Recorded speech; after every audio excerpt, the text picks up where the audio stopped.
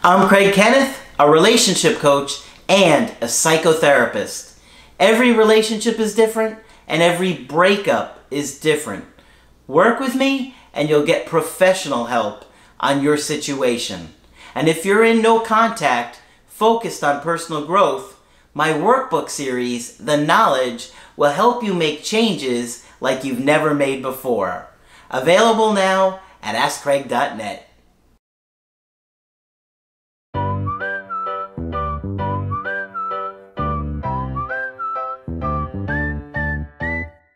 Hi there, I'm Coach Craig Kenneth, and in today's video I'm going to be talking to you about I have to be honest with you.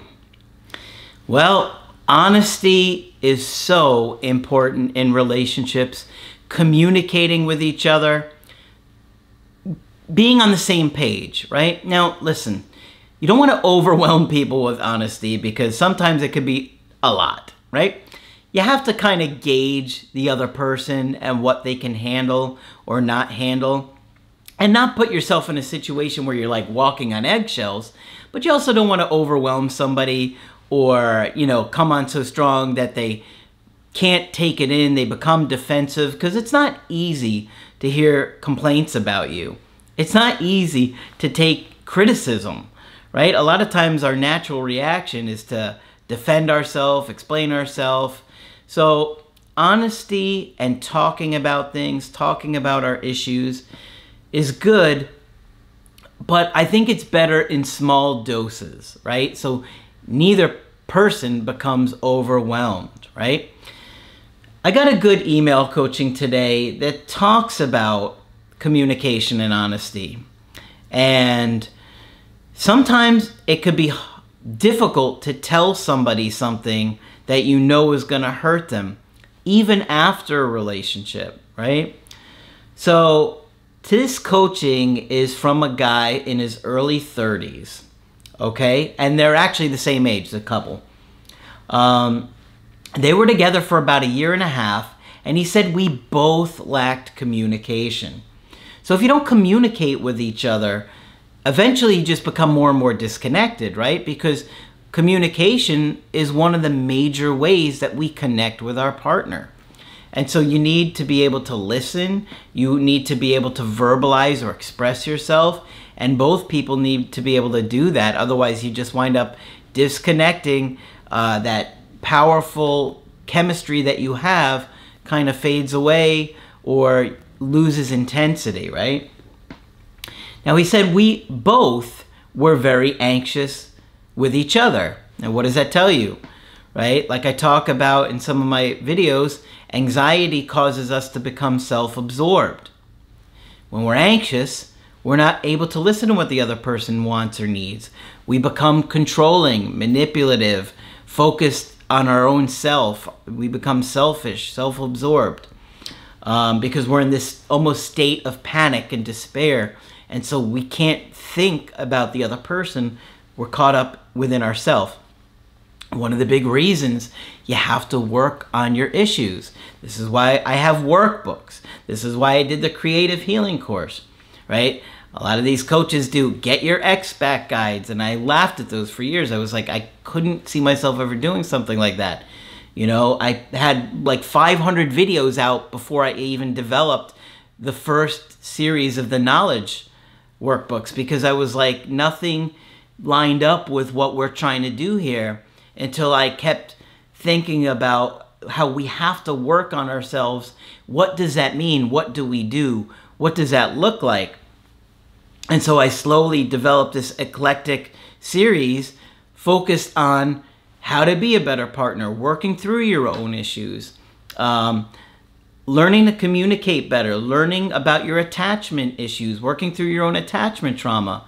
And then, of course, with the creative healing course, I mean, that was just an unbelievable amount of work and effort. If you guys have not looked at it, go take a look at it and just see what's inside. You'll be really impressed with all the cool stuff that's in there.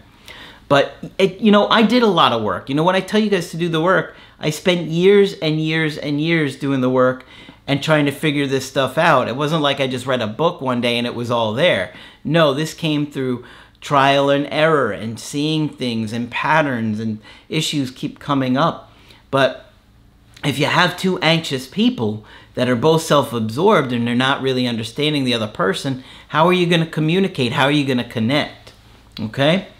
And they were about to move in with each other. As he says right here, we're about to move in with each other. Okay? So that would be really scary. That's a big step, moving in with somebody. A lot of times, taking a big leap into the next step of a relationship, one person gets scared and they panic. She had an abusive ex-husband prior to us dating. Now, another thing is, how long were they separated? How long ago had she been divorced before he started dating her? That's important. She may have not worked through those issues and gotten into a good place. I suggested a therapist since she couldn't talk about it and I didn't want to push it. Okay, so that's another big red flag right here. He's suggesting therapy, good for him, but she couldn't talk about it. So now she's got all these unresolved traumas that are going to keep coming up over and over again till she deals with it. He didn't want to push it, but what he probably could have done differently is removed himself a little bit and said, I really want you to work on this stuff before we do something like moving in together. This is a major step, and I'm concerned that, you know, you're not ready. I want to see that you're ready. Okay, not long after her therapist told her to end our relationship, and she said she needed to do it her way. Okay, this is concerning.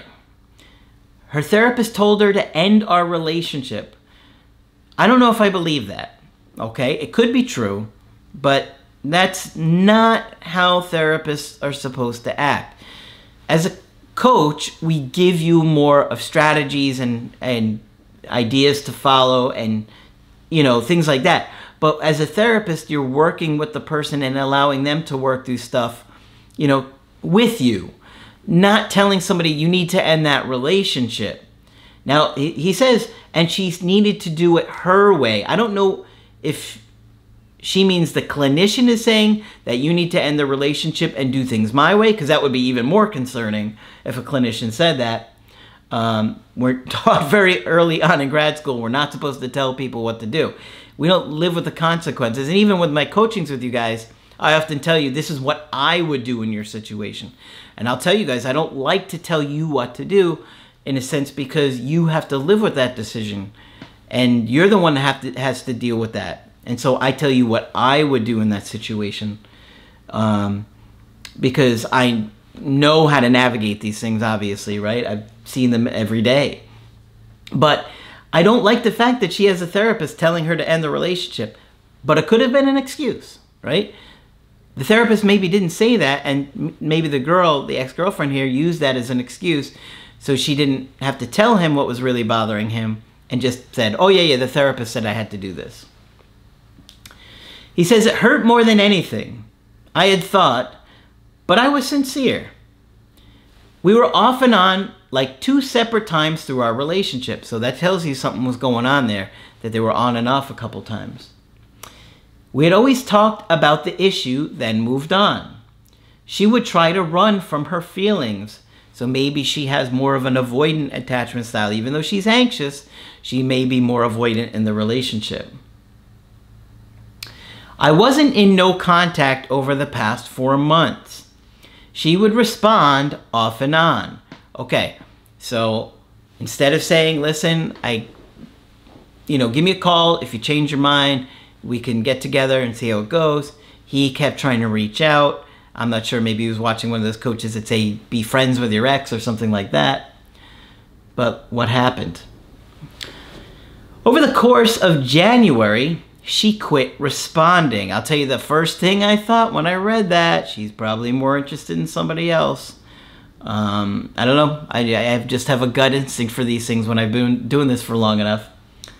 Lo and behold, come Valentine's Day, I reached out. Now, mind you, she had already stopped responding sometime in January.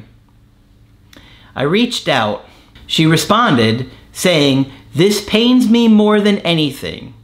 I have to be honest with you. I'm seeing someone new now. I didn't go looking. Every text hurts me. I have nothing but love for you. I needed time for myself. It was the right person, wrong time sort of thing. Okay. I like that she's showing some empathy and compassion for him here by saying, you know, this is hard for me to tell you this. Clearly she can see that it's hurting him and it's hurting her to text him this. Though I'm not so sure I buy the whole, I needed time for myself. How much time did you have for yourself if you're seeing somebody new already? Couldn't have been that long. It was the right person, wrong time sort of thing. So I was the right person at the wrong time, but now you're with somebody else this quickly?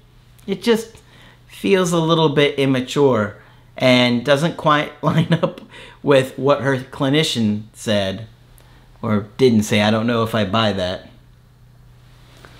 At that point, that's when I really fell apart more than anything.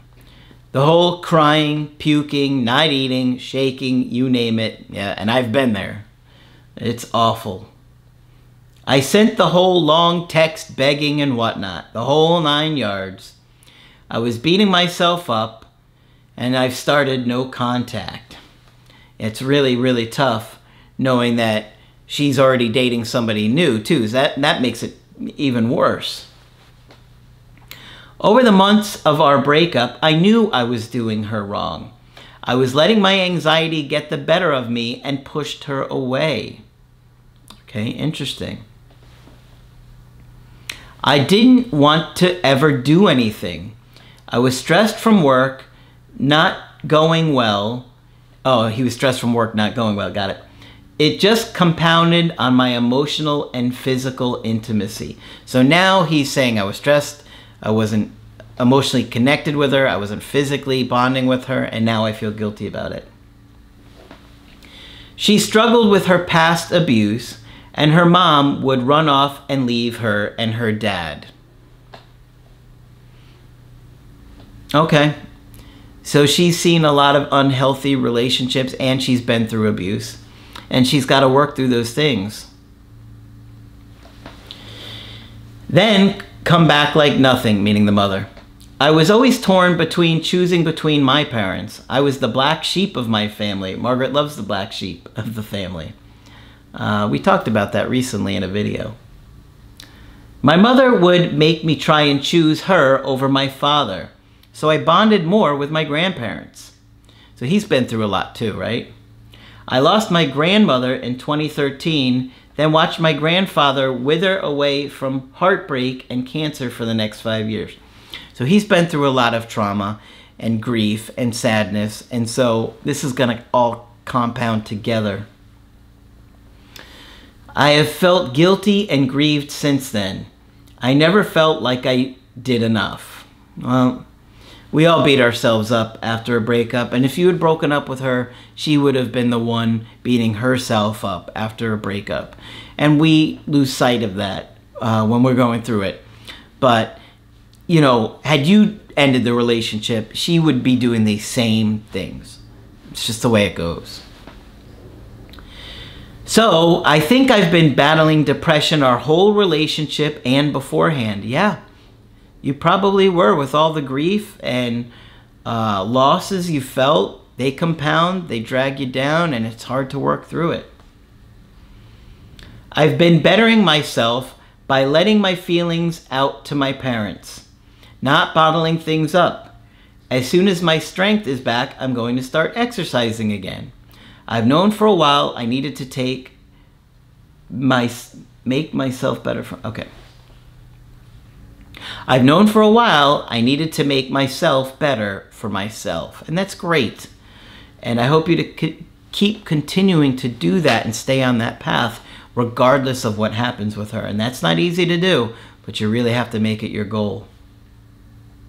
So I guess my question would have to be, is there any hope for me to salvage this, or has she gone? Okay, well, at this point you gotta leave her alone.